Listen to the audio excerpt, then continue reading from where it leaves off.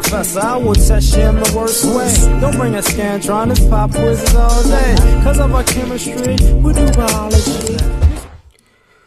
What's happening, fam? L.A.R. movement still moving. Subscriber Diatron, we got to talk about this, man. Hate internally and from afar. You know what I'm saying? So there's a clip on YouTube about Sammy Davis Jr. talking about Malcolm X and Martin Luther King. And I'm going to just let you hear it. You know what I'm saying? And we'll get into it after that. Brothers and sisters who don't like you. Because there was a whole bunch of brothers and sisters that didn't like Jesus Christ. That's why. And ain't nobody ever been put on this earth that everybody liked. They done killed Martin Luther King, and the only thing he kept singing was, "We shall overcome in love and peace." Killed him, wiped him out. Killed Malcolm. Wiped out everybody, man. Don't you understand? And some cat hired 3 black cats to wipe out the man who was the martyr of our time. And when they killed him, he had a half a church full of people. It wasn't like it was packed and jammed. Because already he was losing. And he says it himself, if you read his works, that there's a whole bunch of niggas that don't like me. Black folks like me, but not the niggas. Which is true. And 3 niggas knocked him off. Paid by white establishment. That's my feeling, and I will feel this as long as I live. What do you...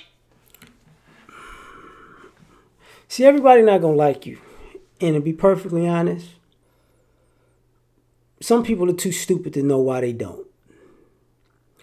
And there comes a point where us, we in Black America, we got to accept that everybody in our, all skin folk ain't kin folk.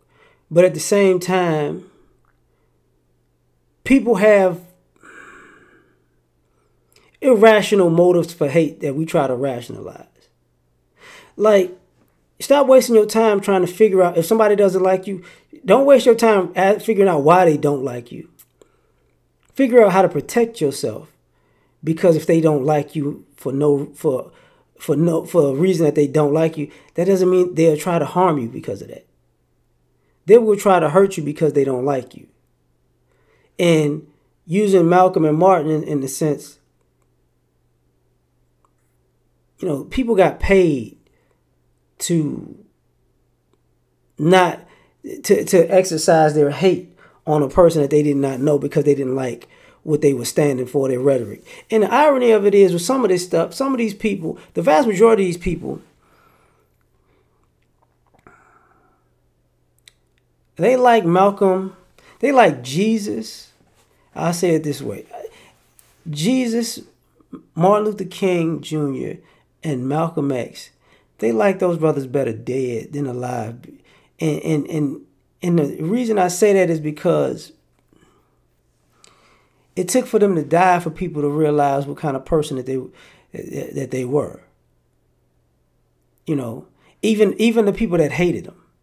People threw parties, and celebrations when Martin Luther King Jr. died, got assassinated, and Malcolm X got assassinated. They threw parties. Look on social media right now. When black men die, people have this snarky, celebrational attitude about, yeah, good. That's why you supposed to. It's like, oh, okay. All right. I see where you're coming from. You gotta hate that it's never gonna go away. And unfortunately, you gotta stop worrying about if the hate is gonna go away, because some of these people don't even know why they hate people, And I'm talking about people within the race. Like, sometimes it is clout. Sometimes it is money. Sometimes it's intelligence. Sometimes it's jealousy. Sometimes, she likes him, but she don't like me. But, we've spent too much time worrying about haters instead of preparing for them trying to exercise their hate, that we become foolish at times. And why I think about that and why I was using the Sammy Davis talk about it is because the other thing is sometimes, you got to look at history from the people who were there and when they were there and how they spoke when they were there and how they spoke after it was over. You can use social media to do it. And you start putting two and two together that a lot of people are trying to rewrite history because they're trying to make themselves look good because they were on the hateful side back in the day. And a lot of us don't get that because we're not doing our due diligence and searching for information. So you got to accept everybody's not going to like you. And the other reason I use Sammy Davis Jr., there was a time, I forget who it was, it might have been after Martin Luther King got assassinated. Because they did a concert. I think James Brown did a concert, and I want to say in D.C. I could be wrong. But Sammy Davis Jr. was kind of looked at as a sellout. He was doing white stuff. He wasn't doing black stuff. Kind of like, I'll get to that in a minute. But he was just singing, I gotta be me. He was doing the, Vegas stuff. And people were booing him because like, man, I ain't black. You ain't black. You want to be with the Rat Pack and the white boys, blah, blah, blah. But he didn't stop.